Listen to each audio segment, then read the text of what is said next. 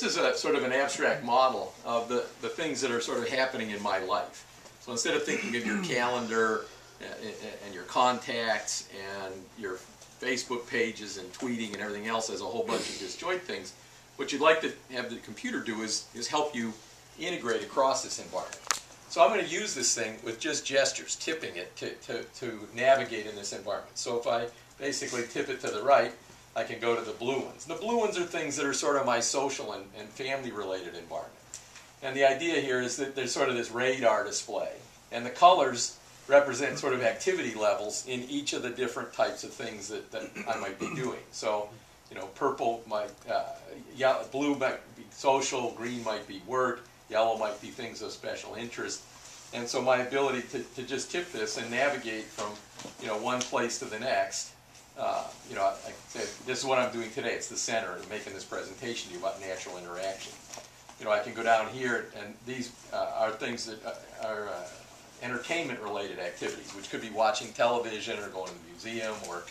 And so here the computer's bringing forward, and their position relative to where I am at the moment, and their scale is sort of intended to depict what the system thinks is its you know, relative importance or interest, you know, to my world at this point in time. For example, the one with the airplane is saying, hey, you know, there's something special happening. It's got a red alert. And so if I look at this and click on it, you know, it basically says, all right, there's a lot of things happening in your life, but there's some problems with the weather.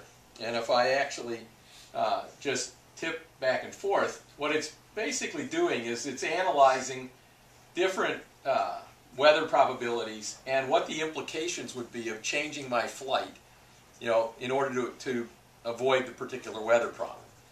But rather than just say, hey, I'm changing your flight, it analyzes my calendar, it understands what other things would have to be moved, and the idea is that if I pick one of these things, so for example, you know, I could say, hey, you know, tell me what would happen to my calendar if I did this.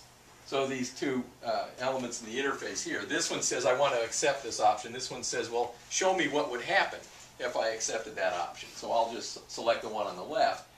And you can see it's essentially rearranging things in this environment. Certain things, you know, move closer would happen more quickly. Certain things move back. And I can either accept this scenario or, you know, I'll say, well, I'll go back. I want to pick a different scenario. So I can use this and say, no, let's not go at 8 to 9. Let's go tomorrow at 5 to 6 because I like that weather a lot better. So pick that one.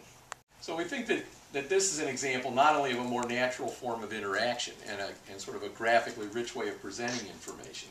It begins to show how, as I go in and out of environments where there's bigger displays or multiple parties that want to communicate, that the phone, you know, becomes an interesting way to do that. So let me do one other thing here, which is go back.